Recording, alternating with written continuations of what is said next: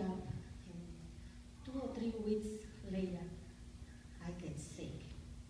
I went to Memorial Hospital. They said I have asthma. So they gave me the treatment, and I had to go back to work. 2 or 3 days later, I had to go to the memorial, and definitely I was very, very sick. One day, I wake up, and I can talk, and I can walk. And I said, oh my God, now what happened?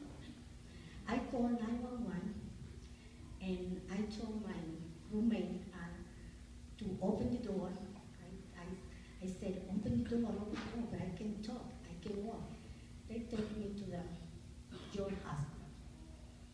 As soon as I get there, I got very, very sick.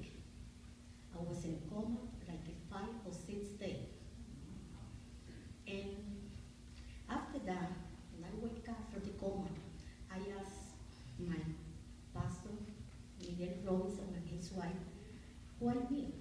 Why me? And at that moment, I don't understand why me. Later, I understand why me. God gave me that sickness because I have to fix something in my life.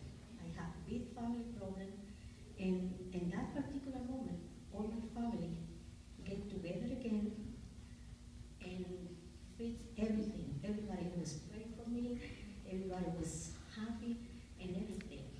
And now, I think God is good, God is great. Because my first visit was to go to my church and say, oh my God, thank you, God, thank you.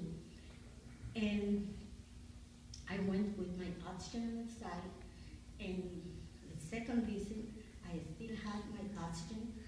But the third time I said, if God said, I don't have anything, I have to breathe with myself, I don't need any machine.